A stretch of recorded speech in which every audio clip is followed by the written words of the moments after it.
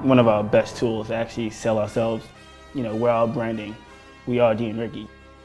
If I had to describe Dee and Ricky, whimsical, like unpredictable, mischievous, adventurous, dangerous, street, and high fashion.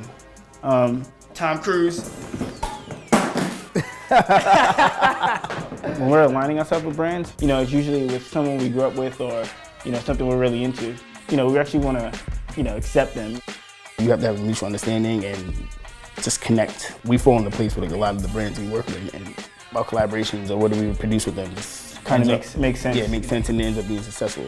Family is like the main core of what like helped us build our brand, because I think our family supported us first. Without my grandmother, we wouldn't have really made it thus far, because she helped us, teaching us about fashion, patterns, and like a lot of our like close friends that are family now, we looked up to them, and they made sure we stayed out of trouble.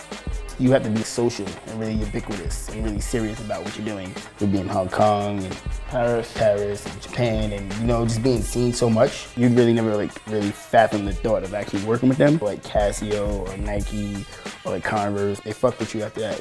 If we could collaborate with NASA, definitely a nuclear-powered spacesuit, they could just blasting up like douche.